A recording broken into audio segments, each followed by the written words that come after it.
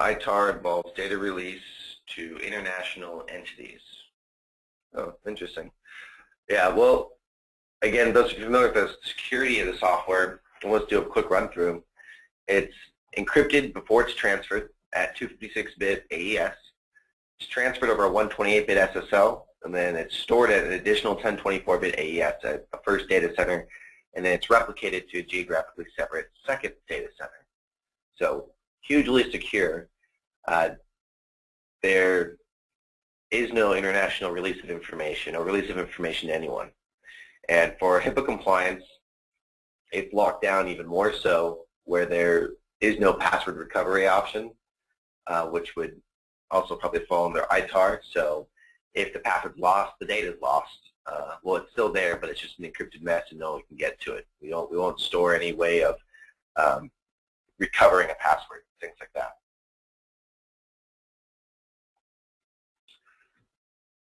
But ITAR compliance, I'm not specifically sure how we regulate that and how we address it. Oftentimes with these types of compliances, a majority of it has to do with local procedures and the business. So it's rare that we are the cause of a violation of these security compliances. Good question about where the data centers are geographically. We have them in the US, Canada, the UK, Australia, Chennai, and Kiev. We have 10 total.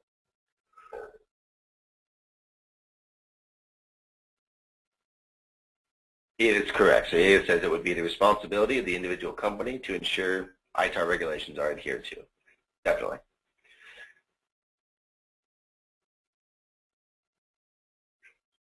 Right. All the data centers are tier 3 and 4 rated, so they all are, they have the official, RAID configurations and all that, and we do back them up to additional data centers.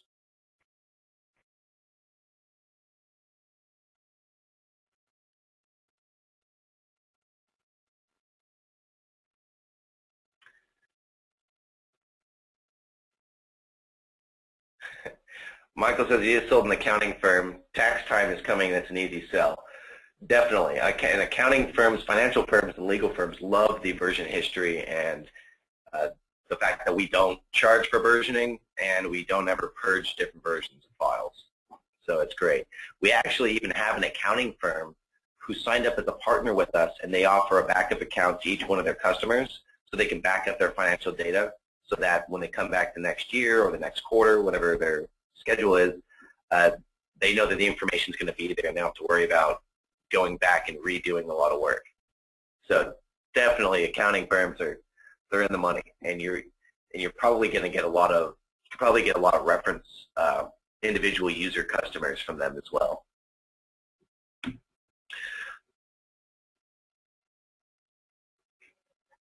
For more information about security compliance and what we have there, you can go to our main website, and I'm going to go through this real quickly, and then we could get into the product demo, and then we'll have some more questions. Main website, sosonlinebackup.com. If you scroll to the bottom, we have terms of use, privacy policy, and regulatory compliance. So here you can see our uptime and all the different compliances we adhere to.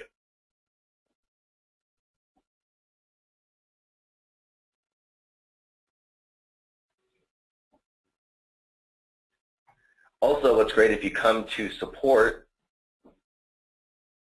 we have our knowledge base here. So for those of you asking about more information as far as the staging server setup, you can come here and you can search for it, whether it's joining a staging server to use SOS Server Safe. And we put together just a real quick diagram to explain, what you're doing. Again, the staging machine doesn't need to be anything special. It's your choice, just a Windows-based machine. And this just depicts where you install each of the agents. So you have image creator, image stream, online file and folder backup, mobile applications. And this is just a backup flow. Michael asks, what's the promise uptime? 99.9. That's the tier rating. The difference is like one significant figure. So it goes from, like, if you're tier 3, it's 99.9, and if you're tier 4, it's 99.99. I don't quite remember, but it's which it is, but we have a combination of Tier 3 and 4 rated data centers, which are the highest rating you can have. And ACOS, is that correct? Sorry if I'm butchering your name. ACOS is concerned with Canadian FIPA, which says that data must be stored on Canadian soil. Can you have a guarantee? Yeah, when you come to the program, just ask the partner team to make sure that all your data is going to the Canadian data center. The backup data won't leave that data center, but we do store backup account information. It could be anywhere in the world. So it could be in India, it could be in Ukraine, it could be in the UK. But as far as your FIPA is, yeah, as long as it's not the data, yeah, that's what it is. And it's good to see that that's changed to now allow for offsite backup, because I know in 2009, they rolled back offsite backup and they made that illegal. So actually, online backup violates FIPA, or did for a number of years, because of some data security issue they had with a major healthcare provider in Canada, and they weren't allowed to have offsite backup. So good to hear that that's back in practice. It's one of those silly things where governments really have good intentions, but they're just not that good at getting these types of things together. Okay, and if you have more information about the partner program, you can come here, and it goes through the web package, what is it, etc. How do you update it? So we'll send you some articles when we deliver. But let's get right into showing what the backend looks like. So when you come through our partner program, we have a project where we're going to turn around, we're going to ask some information from you. What do you want to call the product? What's the domain that we're going to use to host the web package that we're going to be providing for you? Those sorts of things. And then we're going to turn it around. So we just ask you for a couple pieces of information and go. When you log in, you're going to see something like this. So those of you who have been in our program for a while, you'll be happy to see that delivery is a lot simpler. You have one login you need to keep track of, and this gives you keys to the kingdom. So this top left section involves cloud space information and will link right to your web package. So if I add user, it's going to pull me into the web package so I can sign up a user. Central management, this is for the Pulse server. So if I can go to central management, it's going to open up my Pulse server. And Pulse is going to look at all the machines and the accounts that Pulse finds based on where you installed the Pulse agent. And now that'll be more clear in a bit. But you can see view all events. And this is from the application event logs. So again, those of you using other systems like ConnectWise, IT Control Suite, Spiceworks, this is information that you could pull with those programs. What you can't get, though, is if you go to view backup sessions, is more specific details on what's happening. So this will actually go through and it's going to scrape our log file and get you more specific information like files transferred, files not transferred, number of files that didn't change. So if I hit details, I can actually get an excerpt of the log file from the backup program. So if I needed to see, what's going on or something's wrong, I have it right here.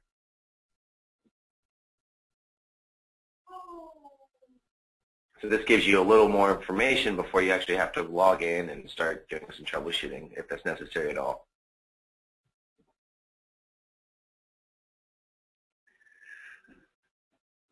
I have a couple questions here. Are both the local apps and the web dashboard available in Spanish language? No, Mario, it's not. And the applications only support English versions of Windows. There are some workarounds that you can do to get it working on international versions of Windows, but the program won't recognize a lot of foreign characters, and you'd have to install it. It has to do with the user script, but you can talk to support about that. You have to ask, will this training be available to go back through the partner knowledge base? We do have recordings every Tuesday, Edith. We have a tech and admin training where we run through more specifically level 1 tech support, basic setup, best practices, and admin functions.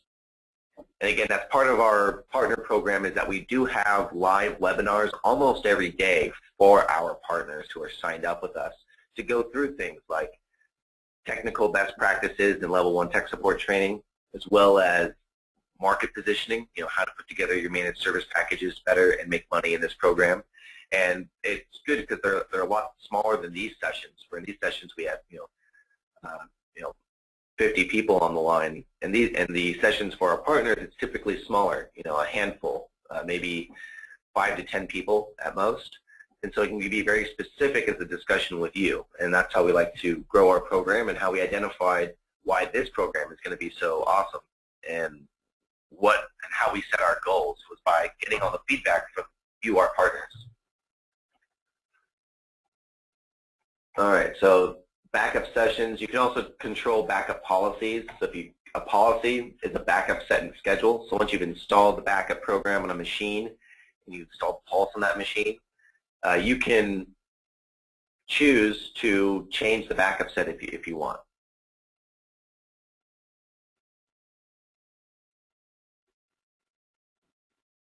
Aaron, I didn't see you on here. Good to see you. Yeah, we can definitely catch up later on and get you on the new program. So those of you who are in our partner program already, we have a conversion sheet that our partner specialists will go through with you to take your current relationship and convert it to make sense in our new program. So it's not apples to apples. So we got to get it together, and it's apples to oranges. And sorry if I sound like a high school math teacher when I say that, but we got to get the units right. Right now we're adding server licenses and all the other fun stuff. So good to see you, Aaron. We'll look forward to getting you on board. Okay, so specifically, what is the web package? Well, the web package, it's a web application, and it allows you to really go to market and have kind of a product website. So you would link this in between your main site, and this allows you to, one, you have admin settings, so you can set the basic SEO information there. Gateway settings. So a lot of people, they wanted, you always ask for APIs. What kind of provisioning APIs do you have? Well, we don't need you to have to do that integration work anymore. Now you can just come in here, and if you use Authorize.net, PayPal Pro, PayPal Standard, you can just come in here, put in your information, and then you're ready to start accepting money. You can control the pricing and the plans that are available to your customers here. So you say edit, and you can make them active or inactive, meaning go show to your customers or not show. You can set the price, the title, so if you want to call this like Michael's Awesome Monthly Package. There we go, and just submit. If I go to my sign up page on my website, we now have Michael's Awesome Monthly 3 gig account. So it's that easy, and you just change what it is. We're going to give you the options for these plans. All you have to do is edit the price and the title and whether it's active or not. If you go to this website, these prices are not recommended prices. They're all over the dish. I think there's the $2,500 40 gig account. That's probably not what you're going to charge people. So go to home. Also, when you have a new service, how do you contact people about it? What's going on? Or if you're going to be launching managed services, what are you using as a mailer with your customers? Well, if you don't already have something, you have something now. So you have the mailer where you can say, okay, well, we need to add some subscribers. So you just import a list of subscribers, and then you can create a subscriber group. So if you're going to do an industry-specific campaign, you'd probably do a campaign group instead of a subscription group. You just upload their name and their email into the system. Then you can create different templates, and the template system is really simple. If you're familiar with Microsoft Office, or if you're going to have someone do it in HTML, you can do that. Alex and Steve both ask for recommended pricing to customers. Definitely, we can touch on that a little bit. I'd like to get through some of this first, but definitely we'll get into that. So we have, so you can go through and you can create different things, and then once you send the mail out, how can you manage to the mailer, whether it's successful or not? Well, you have these mailer statistics where it'll show you how many emails were sent, opened, your click-throughs, emails unsubscribed from, and it gives you a nice rundown of what's going on. And you can look at the date, you can do it by specific subscriber groups or by a specific campaign or just global, which is what we're looking at now. So it's a really nice system to get out to your customers. It's really, it speeds up your entry to market. Support tickets, so you can control different support statuses. Now that you have the ability to sign up customers and have people sign up online, you need a way to hear back from them if they have some trouble or need some help. So we have a support ticketing system. You can change the categories and support statuses to whatever you like. This isn't trying to compete with something like Kaseya or ConnectWise. So if you have an email address that automatically creates a ticket, then in your admin section, just put that email address right here, and then you're good to go. CTCs and plans, again, a CTC is just an internal thing that we use to hold backup plan options for you. A CTC is unique to each partner. Again, you just go to view plans, and that works. Coupon codes is really cool. So let's say you want to do a launch, an industry launch, and you want to offer a discount or a one-time discount to somebody. Well, this lets you identify what's going on. So let's say free first year for the first sign up or for one single person. You can define it as a 100% discount